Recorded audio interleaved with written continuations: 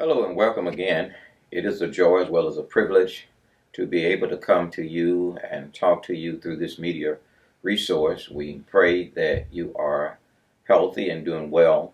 It is always our task to encourage you as we study the Word of God and briefly look at these things that are so precious to us.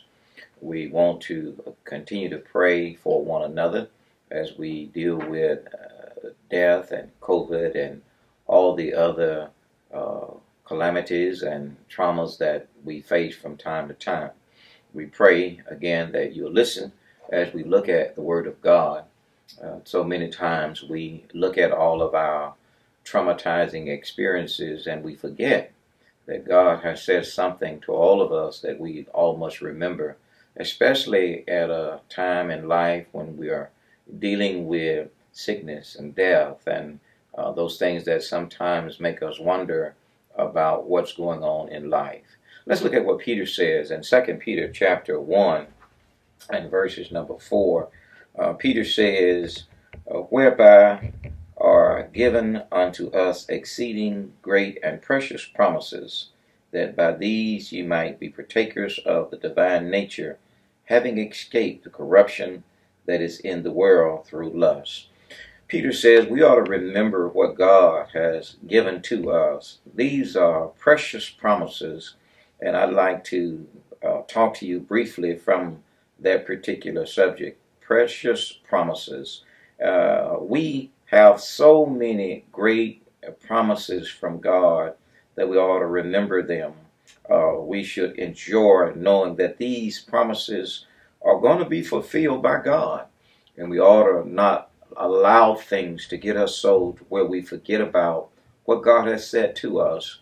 And we ought to always tell the world and even tell ourselves when we are down and when we're frustrated and we don't know what to do. We ought to remember the promises God has made to all of us. And Peter talks about those promises. And let's read a little bit more of this. Back in verses number 2, Peter says, grace and peace be multiplied unto you through the knowledge of God and of Jesus our Lord, according as the divine power had given us all things that pertain to life and godliness through the knowledge of Him that had called us to glory and virtue.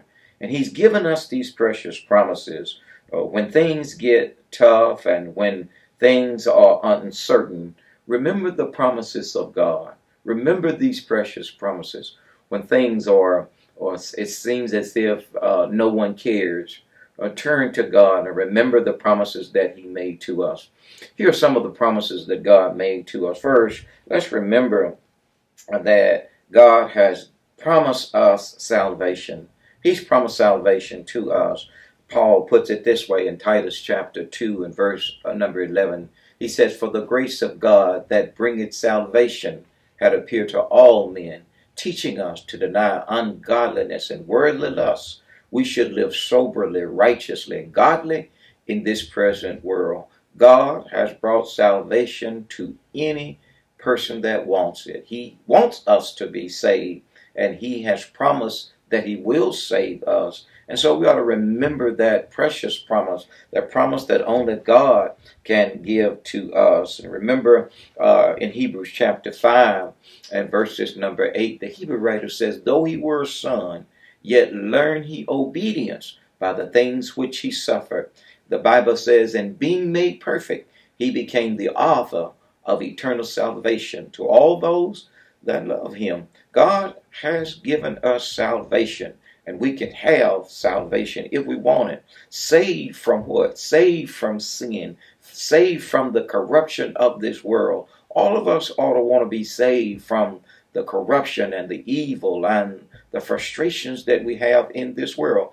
This world is not our home, as the songwriters say. We're just passing through. Our treasures are all laid up somewhere beyond the blue. We ought to remember that, first of all, God has given us the promise of salvation, and it's so precious and so great that we ought to really just strive to tell the world how good God has given us this salvation. And not only did God promise us salvation, but He promised that He would be with us He promised that he will not forsake us. He promised that he will always be with us. Turn with me to Matthew chapter 18 and remember Jesus when he was talking to his disciples. And notice what he says in Matthew chapter 18 and verses number 20. The Bible says, "For where two or three are gathered together in my name," he says, "there I am in the midst of them." So God is going to be with you. He's going to be there. Where two or three are gathered together, God is there. And remember, he tells his disciples in Matthew chapter 28 as well. He says, "And lo, I'm with you always, even unto the end of the world." He promised that he will be with us. He promised that he will comfort us and will secure us to where we will not have to think or know that we are alone.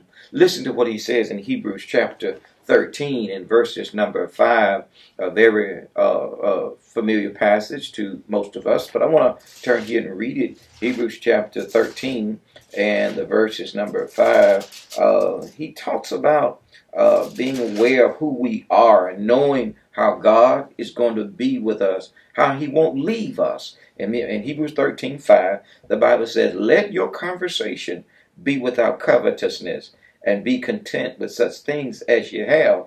For he had said, I will never leave thee nor forsake thee." So again, remember the precious promise of salvation. Remember the precious promise that he will never leave you nor forsake you. And then finally, notice very quickly this promise that God left us. And I want to say this one here very clearly. That he will never leave us. After he said, "I'll never leave you," remember the promise that the Church of Christ will stand forever. Remember that. Remember that God has given us the church, and it's going to stand forever. In Matthew chapter 16 and verse 18, he says, "The gates of hell shall not prevail against it." And then remember again in Hebrews chapter 12 and verses number 28, notice what the Hebrew writer says. He says, "Wherefore we have received a kingdom which cannot be moved. Let us have grace whereby we may serve God acceptably with reverence and godly fear. For our God is a consuming fire." We have a kingdom which cannot be moved. The church is not going anywhere. God has given us this precious promise. But then let me just give you this one, just for as we close, right before we close, rather. The final thing that we ought to remember: the precious promise of the victory that we have over evil, the victory that we have over frustrations and the evil that we have in this world. Don't fret yourself too much about the things that's going on in this world. When things happen to us, just remember who our God is. And remember that John says it this way in 1 John 5:4. The Bible says, "For whosoever is born of God overcometh the world." And this is the victory that overcometh the world, even our faith. We ought to remember that God has given us the victory over all evil, over sin, over death, over the frustrations that we have. Yes, we have tough times. Yes, we're going through some very challenging times. But God gives us the victory through all of it. That's why Paul will say it this way in 1 Corinthians 15 and verse number 58. He said, "Be steadfast, unmovable, always abounding in the work of the Lord. For as much as you know your labor is not in vain in the Lord." We ought to remember that God gives us the victory over all of this trauma and the frustrations and the pain that we have in this world. And we ought to see that if we stay with him and remember who he is, we can all say that these precious promises are good for all of us. We see that our time has been well spent, but remember the victory that we have. Remember the precious promises that we have in Christ. And when tough times come, remember who God is. Until the next time, may God bless you, is our prayer.